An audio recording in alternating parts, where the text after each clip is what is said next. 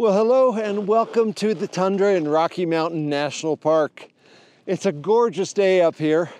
Usually the winds are howling and I can barely stand, but today it's really quite pleasant. The sun is even coming out. And today I'm up on the side of Flat Top Mountain, just below the summit, about 4 miles above Bear Lake. And what a beautiful day. Well, I was thinking, over the years, many people have asked me, what in the world do I carry in this massive bag of mine? And so I thought if you're interested, I would show you what I've got in it. But up here is probably not the best place to do it. So why don't you come with me? We'll head on down to my studio and I'll open up my bag so you can get a glimpse of what's inside. All right, let's go.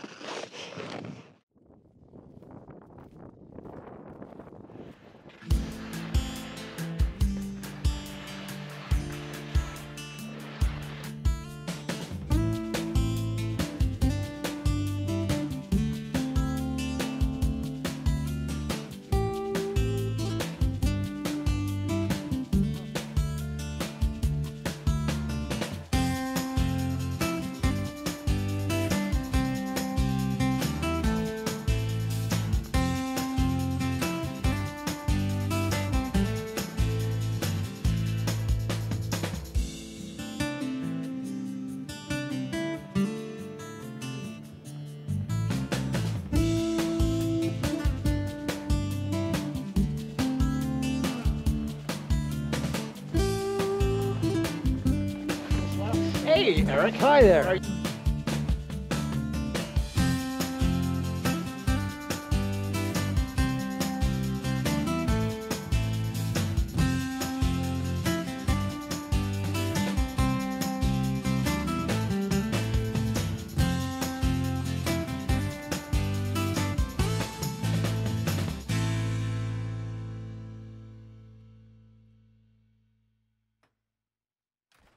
Well, hello and welcome back to the warmth. I hope you enjoyed that little trip down Flat Top Mountain, first on foot and then on skis, down to Bear Lake, and then coming here to my studio to show you what I carry in my bag during the winter season. Now, I know I carry quite a bit of gear, but I'm hoping that you'll get a few ideas for yourself, even if you're not carrying all of this equipment. As a photographer, I need to carry quite a bit. So let me start off by showing you the bag I use. And I use quite a large bag. This is the Shimoda Action X 70. It's a 70-liter bag, and so it holds a lot of gear. You may have noticed the funny top on here. And this simply unclips and it unwinds, allowing me to put in more gear as I need it, or crunch it down and have less gear as I need it. It's a really nice feature to this bag. Another thing that I really love about this bag are all the straps it has on the outside. And so I can easily put skis on the outside, or snowshoes, or tripods, or other equipment that I need to carry. Now, this is a very specific camera bag designed for photographers and videographers, and most of those these days have a zippered compartment at the back. In fact, the entire back end zips off and gives me easy access to my camera gear. I've emptied out all of this bag, and what I'm going to do is go through it with you as I repack it so you can see just what I put in my bag. And the first thing we do is I add my camera gear. And I keep all of my camera gear in a little cube like this. It just zips open, and inside of here you'll see that I've got a camera with 3 lenses, as well as a little microphone, extra batteries, and various adapters and cleaning cloths for the camera. And today I've got my Fuji GFX 100S. It's a medium format digital camera and is the camera currently that I'm using the most. But what I carry from day to day varies. But in this cube, I've got about 12 pounds of photography gear in here. And so it just slips into this bag really nicely at the back. And I keep it open at the back, and then I just shut it, zip it up. I don't keep anything else in this back area other than camera equipment. And so it gives me really nice, easy access to it. I just set my camera bag down on the snow or the ground. It's protected on the backside, unzip it, and have easy access. The next thing that always goes in my bag is my first aid kit. Now, inside my first aid kit, I keep 3 separate bags. One is a emergency blanket in case I get stuck out at night and it's really cold or I'm injured, and that is kind of an aluminum thin blanket. Next, I keep a bag for minor incidents, and this is going to have things like patches for blisters and band-aids, and I've got an emergency whistle in here. I have tweezers and all sorts of little things, including an extra very tiny headlamp just in case mine was to die. And then the third bag that goes in here has tape and big gauze bandages, a needle and thread in case I really have to sew something up on the body. I hope I don't have to, but a lot of other equipment in here that is really helpful for emergencies, including for CPR. And then probably the most important thing I have in here is a wilderness first aid book in case I'm stuck out there or have to help someone and can't remember exactly what I'm supposed to do in that situation. Now, all the gear in the world isn't going to help you unless you know what to do with it. And so I recommend taking a wilderness first aid course and keeping a little book like that in the first aid kit. And so that goes into my bag first. Next, I always keep an extra sun hat with me, and this is just a little scrunchable one in case I lose my sun hat. The sun in Colorado can be very extreme, and I also carry sunscreen, an extra thing of sunscreen. In the summer, I probably have 2 things of sunscreen because the rays are so intense that it is very easy to get burned, even in the wintertime. And most dermatologists will tell you that in Colorado we have the highest number of cases of skin cancer in the nation, and I can prove it with my scars. And so I keep this in here at all times. I also keep with me my commercial filming license with the National Park that allows me to do these videos when I'm out in the park. It is required. And after that, the next thing I keep with me in the wintertime is a pair of very, very warm, thick winter mittens. And yes, I do wear gloves and other things while I'm out there, but I keep an extra pair. In fact, I needed them yesterday when I got high up in the mountains. The temperatures really dropped as the wind picked up, started to lose feeling in my fingers. And in here, I always keep some hand warmers that I can pop open if it starts to get really cold. And I always keep an extra warm hat. And then I always have 2 jackets with me. I'm usually wearing one, and then the other one goes in here. And one of them is always a down jacket, and I keep that with me in my bag, usually all year round. And then the other one is a hard shell that blocks the wind. The down one doesn't really block the wind, but it will give you warmth. And so using a combination of a harder one that blocks the wind with the soft, warm one can be a really good thing. And so on this last trip, I was wearing the down jacket, and this shell goes back in the bag. And I wore the down jacket. Next, I keep in here some food. Always make sure you have some food when you're out in the mountains. And in here, in this bag, I usually have trail mix, some dried fruit, and maybe a healthy granola bar or 2.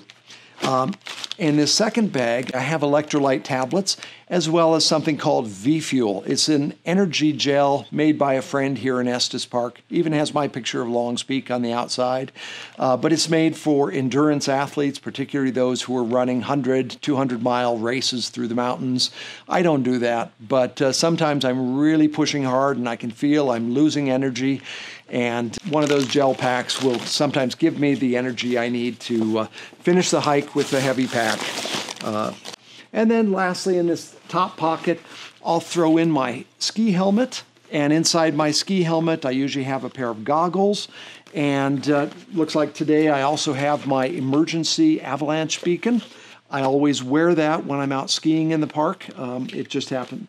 I usually pull it out of here before we head up into the mountains and put it on and turn it on, make sure it's working. If you're going to spend a lot of time in the mountains of Colorado during the winter season, I recommend taking an avalanche course and becoming well acquainted with how to avoid avalanches, what to look for, what to do, and how to help someone in case there is an avalanche. All right, well, the next section I'm going to add, I'm going to turn this over, and I always carry with me a headlamp. And, you know, I'm oftentimes out dark and early or out late and it's dark. Or if you ever get trapped in the mountains, you didn't expect to spend the night out, just having one of these is a really smart thing to do. And so that goes, tuck that up here. And I talked about how bright that sun is and how intense it is. And so I always carry sunglasses with me as well. And I like these because they don't have arms on the back. They just use a string to tie to the back of your head. And that way they fold right up and fit in my bag without getting broken. I was breaking them all the time before. Now next, for avalanche issues, I always have a collapsible shovel that expands so I can dig someone out of an avalanche if I ever needed to, or if I had to build a safety shelter out in the mountains. And then along with that, I keep a probe. And if there's an avalanche and someone's buried, you can use firstly your avalanche beacon to find out roughly where they are. Pull out the probe, and it's like 15 feet long, and you can probe beneath the snow to find out where they are, and then use the shovel to help get them out. And it's a responsible thing to do, to have this equipment and know how to use it out here in the mountains. All right, well, we're nearly there. Now, on the outside, obviously, I carry a tripod. I like a big, heavy tripod because there really isn't such a thing as a good light tripod. You need the stability and the weight in order to get stability of your photographs. And so I'm using about a 5-pound tripod, carbon fiber that slips in here. It's quite tall, and that just slips into the outside of my bag. Next comes my water bottle, and I've got my Nature First sticker on it. If you're a nature photographer or videographer, check out naturefirst.org. It's an organization I helped start. We're in 70 nations, and it promotes responsible nature photography. Now, one of the tricks you might not know about, if you're out in the icy cold weather, what I always do is I seal the top tightly, make sure that it's not going to drip, and then I store my water bottle in my bag upside down. Now, you might think, well, why in the world would you do that? Well, if you notice, there's an air bubble at the top. And when it starts freezing from where that air bubble is. And so it starts freezing this direction. And if I have it this way, I've had it happen many times until I learned, it would freeze maybe a 1/4 inch or a 1/2 inch, and there's lots of liquid inside still, but I can't get it out. And I'm thirsty in the mountains and can't drink because my water bottle has frozen. If I store it this way, the ice will form at the bottom of the bottle, allowing me to drink it when I need to. So I stick that in the outside. Next is a vital piece of equipment I don't leave home without, and this is a Garmin InReach. I have an older version. They now make them much smaller, but this tracks me in the mountains. It communicates with the satellite, and it plots my location on a map every 10 minutes so my wife can see exactly where I'm going or the direction I'm heading in case anything happened to me. We have had people go missing in the park, died of a heart attack, and no one knew where to look for them. They didn't have time to send an emergency distress call. So this is an important thing for that regard. Also, I can call for emergency help if I need to. It has a 911 button, and they'll contact the national park and tell them exactly where I am, that I'm having an emergency. I've used it a couple of times to help others in the park who had health issues out there, and so this has been a wonderful device. I also have the ability to send or receive very short text messages. I don't do it often, but once in a while, if there's an emergency, my wife may need to let me know, or if I'm really running hours late and I'm way back in the middle of nowhere without cell connection, I can let her know. And so this always is attached to my bag. I don't go anywhere without it. And then lastly, I have my gloves that I wear, a sun hat, a warm hat, and a sweatband, and they all attach to a little carabiner here to the front of my pack. And that way I can pull off. You know, the temperatures are, you may start off freezing cold and need the hat and gloves, and then as you're skiing up a mountain, you start to get hot and you have to take them off. So things are coming on and off, so I keep them attached to the front. And then lastly, I have a little bit of Kleenex, and then I have some sun-blocking lip balm, again to protect from that intense sun. All in all, my bag weighs about 37 pounds. I know, that's a lot of weight. In fact, it's more weight than I would prefer to carry. But you're probably not carrying 17 pounds of photo gear. You may not be out skiing with a helmet and goggles and avalanche beacon and all of that gear as well, so that's going to save you quite a bit of weight. But I really do hope that you have some extra clothing, hat, gloves, jacket for being out there, that you're going to have water and food and a headlamp, sunscreen, and a first aid kit, and water. You need to have those things when you're going out in the mountains. And if you go out thoughtfully, well prepared, and if you follow the golden rule, which is always let someone know where you're going and when you're going to return, stick to your plan and let them know when you're back, then you're going to be in good shape and have a wonderful time out here in Colorado. If you enjoyed this video, please leave a comment and subscribe. It would really be a big help. Thanks so much for watching. We'll see you all in the next video. To help you prepare for your visit to Rocky Mountain National Park, visit my website, RockyMountainNationalPark.com. For hiking guides, calendars, coffee table books, and more, visit RockyTrailPress.com. And when you arrive, be sure and stop by my gallery in downtown Estes Park. It's called Images of RMNP.